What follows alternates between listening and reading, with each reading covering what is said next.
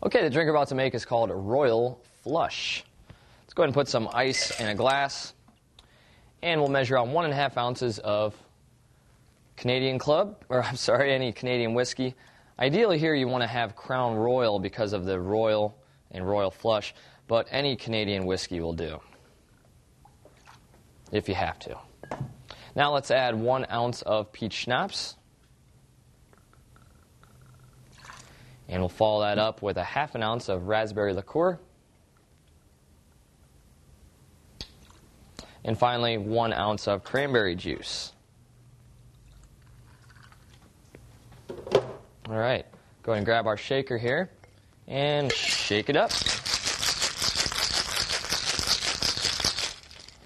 That's good enough.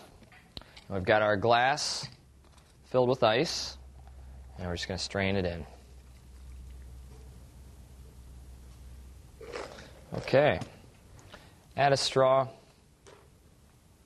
and bottoms up.